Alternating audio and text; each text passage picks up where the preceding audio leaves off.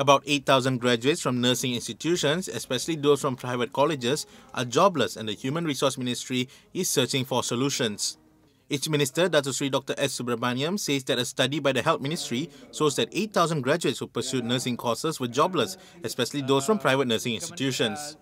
Kementerian Kesihatan dan Kementerian Sumber Manusia sedang kerjasama di dalam usaha menyelesaikan isu pengangguran di dalam kalangan mereka yang mempunyai kelulusan kejururawatan khasnya daripada kolej-kolej swasta.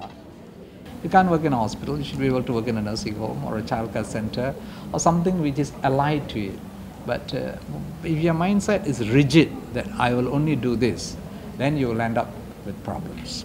He said this after handing out appreciation letters to 60 private college nursing graduates who secured jobs through the My Career Fair 2012 organised by the Special Implementation Task Force at Wisma Pukeso on Monday. Subramaniam said the My Career Fair 2012, which held open interviews for graduates in the medical sectors, featured employers like Sime Darby Medical Centre, Pantai Cheras Hospital, Hospital Pantai Ampang, Hospital Damai and Asunta Hospital.